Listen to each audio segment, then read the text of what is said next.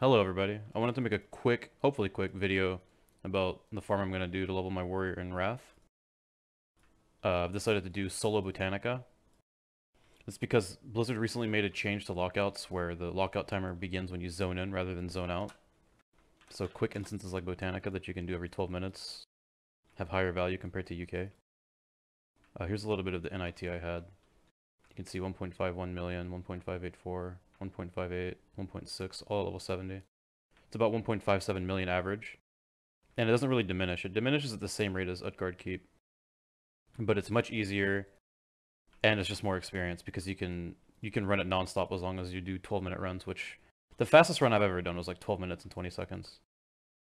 Anyways, the gear I use, you don't need any specific gear for this. I would aim for at least 90% avoidance if you want to try this. But there's no specific piece that you need. I'll just mess over my gear real quick. Things with heavy block rating are really good because it, obviously, as you can see, you can get a lot of block. You have this, I put the hit enchant on it because I felt that was tanky enough. This is really good too, it has defense and hit. If you have something like the KT neck, that'd be better. Or the Reliquary of Souls neck. It's tier 6 shoulders, defense dodge. You just want avoidance on every piece basically. You want to use an axe no matter what. Even a bad blue axe is going to be better than like even Warglaives, I would say. Just because axe specialization is so good. The shield, I don't really care about the armor because I'm not really getting hit anyway. So I just wanted to go for the avoidance. If you have Bulwark of Azeroth, it's probably fine too. Once again, just avoidance, avoidance, avoidance. Block rating and block value on shields. And then your trinkets are really going to depend on the rest of your gear. If you feel like you're tanky enough, you don't need to use tank trinkets. I'm using Madness for the hit. Tsunami Talisman is also a really good choice for a DPS trinket. And Figurine of the Colossus, this gives an insane amount of block. This along with Silenes are probably the two best tank trinkets.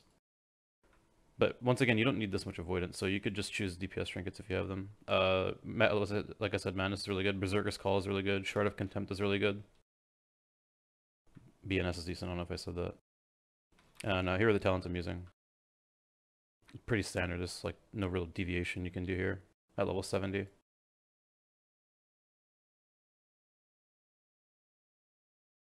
And for consumables, I use Sharpening Stones, Flask of Chromatic Wonder.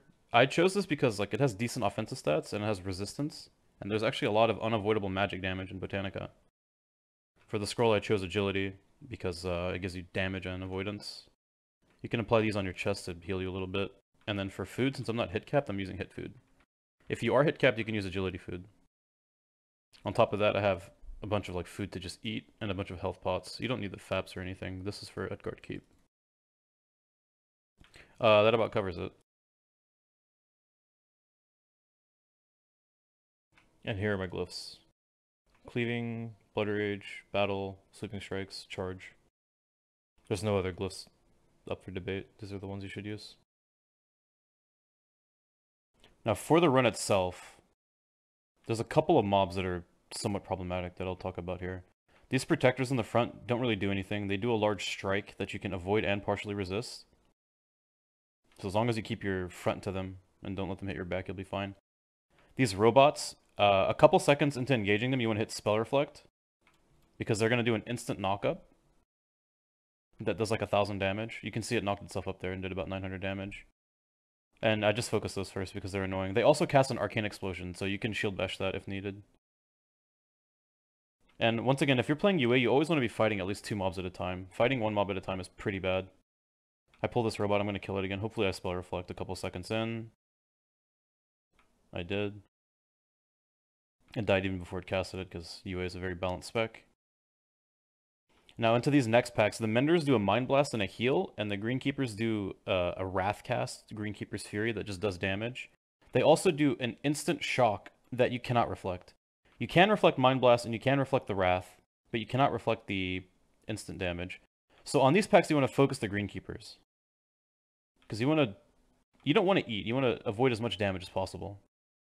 Now the robot pack, you go in here, you blast the robot, a couple seconds in, I should Spell Reflect. And then I'm going to look out to shield bash these.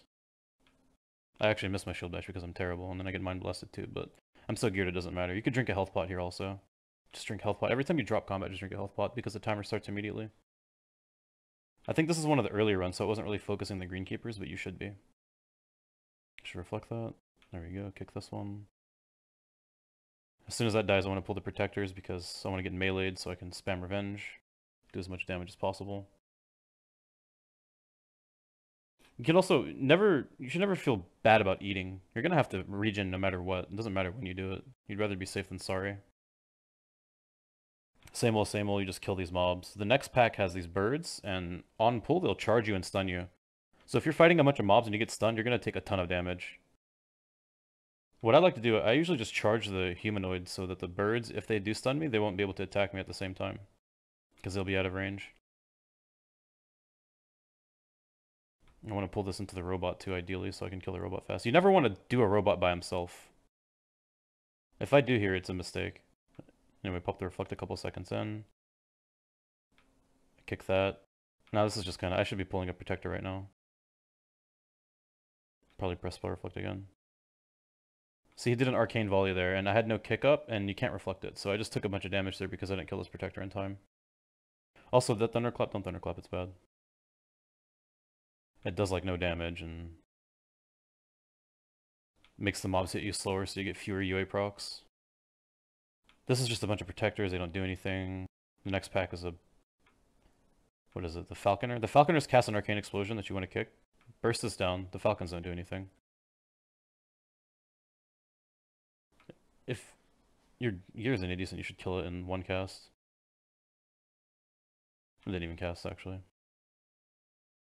You don't want to pull these Blood Falcons into the next pack, because the Blood Falcons can stun you with that sweep, and the Protectors, like I said, they do that large strike, and you're not going to be able to avoid anything. So here, to be safe, I eat to full. In these next packs, there's Protectors and Stewards. The Stewards, after a couple seconds, will cast like a Flurry. It's like an AoE Whirlwind that does like 700 damage a second. I like to focus them so they don't do that. If they do, you can step out and intercept them to stop it. I just pulled the boss with these mobs too. I always want to fight the boss with other mobs to proc revenge, otherwise it's too slow. You could also probably opt for just skipping the boss if your runs aren't... Like, if you're not risking having like sub 12-minute runs. Anyways, I pull the Steward, I focus the Steward. Because I don't want to get Whirlwinded on. Also, you should Sweeping Strikes basically on cooldown. Anytime you're about to eat, you should Sweeping Strikes also.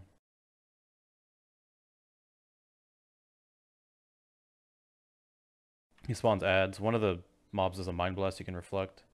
You can also kick it. Just kill this boss kind of slowly. If you run out of mobs, you should drag this boss to the next trash pack. Because like I said, you don't ever want to fight the boss by itself.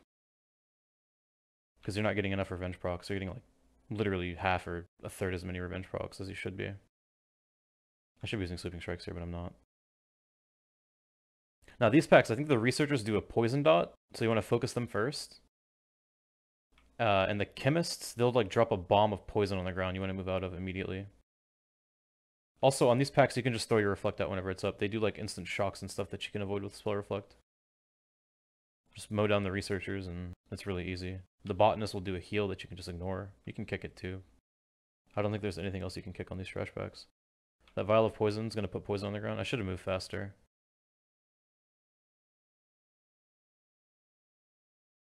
This whole room's the same. It's just a bunch of these mobs. Just focus the researchers so the poison doesn't stack up. Because it does stack. If you pull a bunch and you're not focusing them, you could have like 3 stacks and you'll have to eat for a while.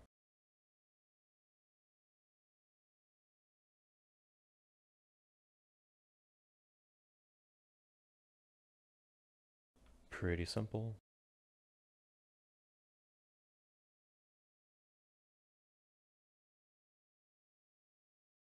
Kill some more researchers. I have 1 stack of the poison on me right now. It's taking for like 270, 300. The Geomancers, I don't think they do anything. Maybe these are the mobs that Arcane Explosion, actually. You shouldn't cleave here, because the Fraggers don't do any damage and they just give you free revenge procs. So just spam revenge.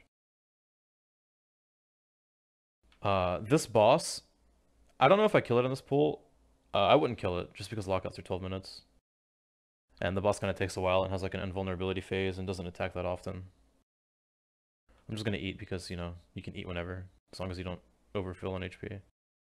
I guess I do pull the boss's pool. There's a researcher that pats down this bridge that you want to pull also. But if you do pull the boss, you want to fight it with trash once again. But when you pull the trash, you probably want to focus the researchers. I was never able to kill the boss in one phase. He'll go immune and spawn ads. I think the boss gives like almost 9,000 experience. It's not massive, but it does kind of take a while sometimes.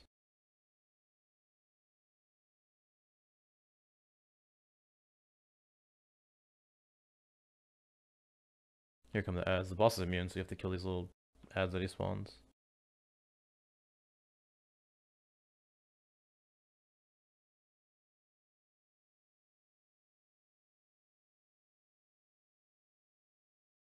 I should be pulling the next pack. And once again, you don't want to fight the boss by itself, because you're not getting enough revenge procs, you're just doing bad damage. I should also be like dragging to the next pack, but I guess I'm just a noob in this run.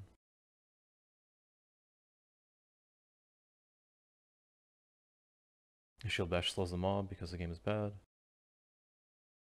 Same thing, we go to the Geomancer, we kill it, make sure it does an Arcane Explosion. I don't think there's anything to reflect on these. And I got hit with Arcane Explosion. You can range it sometimes. Not that I could range it there, but I couldn't. I'm cleaving these even though I shouldn't be. I should just be dragging them. In this next room, these channelers will put a buff on themselves sometimes. It looks like Unstable Affliction. Your number one prio is to shield slam it off, because it's a magic buff. The mobs I focus here are the Insiders. The Insiders will cast a poison that you can kick. Deadly Poison. I kicked it right there. It does a lot of damage, and it lasts like a minute. You see, this is the buff right here, Sunseeker Aura. You want to shield slam that immediately. If I was any smart, I would add this to my plater and immediately purge it. I purge it there. Focus on the Insider. I think you might be able to throw out random spell reflex here. I don't really know. The Herbalist will root you. The root is like very low prio, because if you get rooted, it'll just heal you 3-second one. And I think it'll out heal the damage that the roots do. But obviously, if you're trying to move to the next pack, you want to either reflect it or kick it. If you're rooted, you can just eat for a second. I think I can refresh my food buff here, yeah. I'm pretty sure it's worth refreshing your food buff, I don't know. These Reapers, I don't even think they do anything. Like, these mobs are very weak. The only problem is the Insiders, if they stun you. So you want to burst the Insider really fast, because it doesn't matter how much avoidance you have. If you get stunned, you're dead. Well, you're not going to die, but you're going to take a ton of damage. You might die if they're all enraged. Also, for shield block, I don't think it really matters when you shield block. Like, I'm already avoidance cap, basically. I kicked that Deadly Poison. You can probably reflect this Curse, but it's not reliable. I should be pressing reflect here regardless. Insider comes in, I should focus it. Now, 3 Insiders is kind of scary, because you don't know if you can get them all down before you get stunned. The stun doesn't last very long, like the UK stun. Or unlike the UK stun, so you last like 2 seconds on an orc. But if you have a bunch of empowered mobs on you, you're going to take just an obscene amount of damage. I also skipped this boss to pull this channeler and then move on. Look to see if the channeler puts the buff up. He doesn't. Just move on. There's 2 stealth mobs here. You just pick them up and kill them. 2 or 3, I think it's 2. And then this next hallway doesn't have any scary mobs either. The last part is pretty easy in Botanica. Nothing really does anything anymore after this. You might be able to reflect the poison that the tricksters do. I have no idea. I also throw out random reflects here. They might shock. The Gene Splicers do a Death and Decay. I focus them down. I kill them so fast they almost never cast it. But I do interrupt the Death and Decay. The Death and Decay ticks for a ton. You need to move out of it. And if you get rooted inside of a Death and Decay, you should shield wall. Just to mitigate some damage so you eat less. But yeah, they just fall over. Walk in, spam revenge. Get a ton of experience. Very repetitive.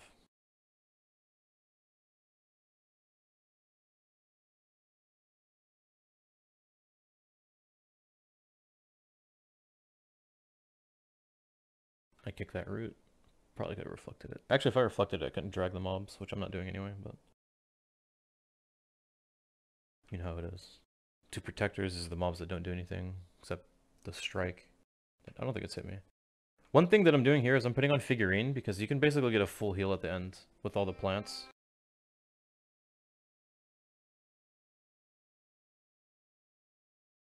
Put on Figurine for the full heal.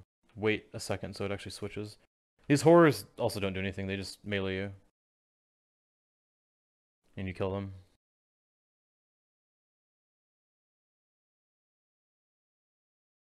There's 3 packs of these. They move kind of slowly, so it's kind of weird to drag them into the next pack.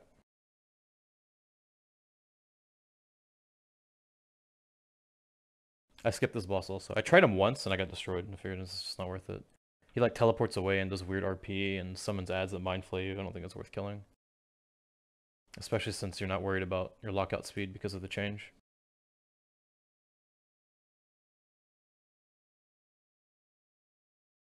Kill this mob and the dungeon's almost over.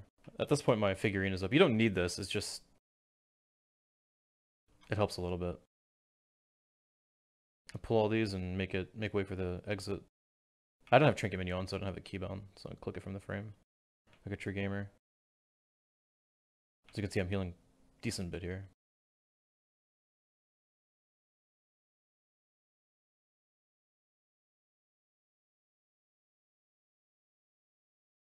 Yeah, that about covers it. I think I'll be doing this till 77 or 78 and leaving for Sholazar. And once I finish Sholazar, I'll probably go to Drakthron Keep. Thanks for watching. Bye-bye.